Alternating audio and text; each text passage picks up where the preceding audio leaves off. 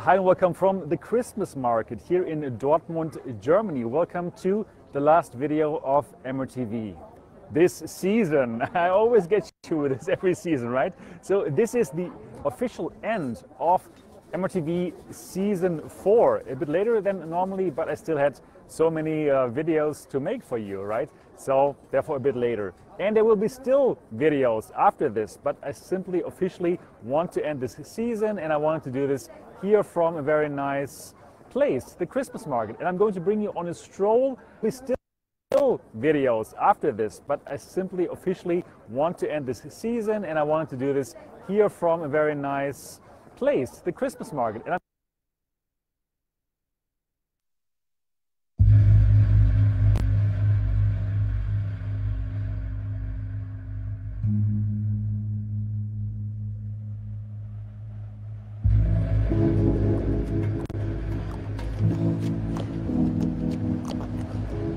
We all search for happiness, love, and purpose.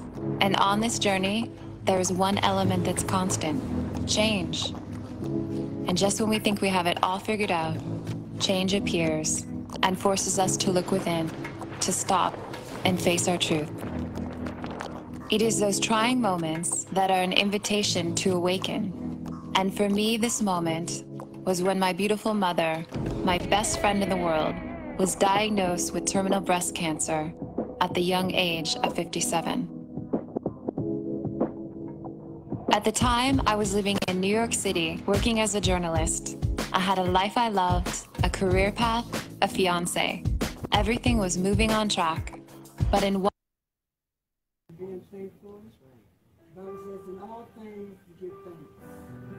This is just another opportunity to give thanks.